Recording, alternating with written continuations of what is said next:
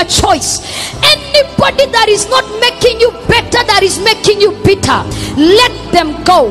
Give your neighbor a high five and tell them, let them go. Anybody that is exhausting you instead of exalting you, anybody that is a burden and not a blessing, let them go. Ask your neighbor, are you a burden or a blessing? Hey, hallelujah. Don't make everybody your friend. And some of you are trapped in the wrong relationship because you are saying you don't understand. I have history with this person. But listen to me, just because you have history with somebody doesn't mean you have a future with somebody.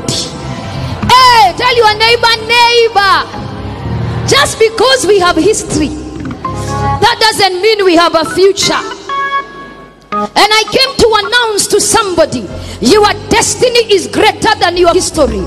Your future is greater than your past in the name of Jesus. If you believe it, lift your hand and shout fire. So don't associate with everybody. And there are people you need to let go. Even on Facebook, it's not everybody that you have to accept their request. Hey, some people you must delete. You are the CEO of your life. You have the right to invite, delete, and terminate. Somebody shout fire. So anybody that is not adding value to your life, because there are two kinds of people in your life, wasters or investors. Ask your neighbor, are you a waster or an investor? Hallelujah. The people in your life, they either increase you, decrease you, or neutralize you.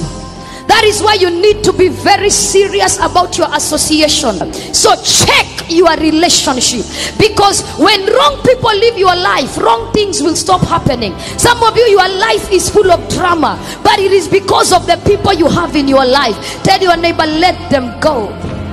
Come on, look at your neighbor, say, neighbor, when wrong people live your life, wrong things stop happening. When toxic people live your life, toxic things stop happening. And listen to me, one thing you need to know about wrong association: they will kill your joy. Wrong associations will kill your passion. Wrong association will kill your dream. Wrong association will kill your faith. Wrong associations will kill your drive for success. I challenge somebody here, as you leave this conference tonight, I